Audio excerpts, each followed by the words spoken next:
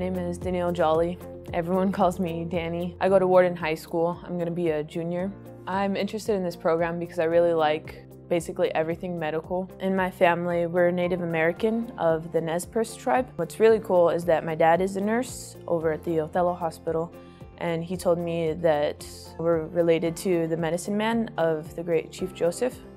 And so that just really got me interested in healthcare because we have such a line of people who worked in hospitals and healthcare and just around medicine. So being from Warden, there's no healthcare in that town. There's no doctor's offices, no clinics, nothing.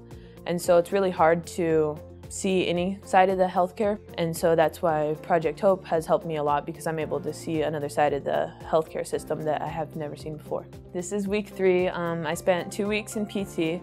And that was really awesome because just learning stuff like how you could have pain in your foot and that could all be centered around your back and just stuff like that. I recently started surgical services, which is awesome because I get to see a whole bunch of different kind of surgeries. Project Hope has helped me a lot because it makes me realize that I really do want to go into the healthcare system because I just love it so much and I can't really see myself going into another career. And that has influenced me and making me want to bring healthcare to Warden. And so I think this opportunity has really pushed me to pursue a degree in healthcare, and to be able to offer that in Warden would be amazing.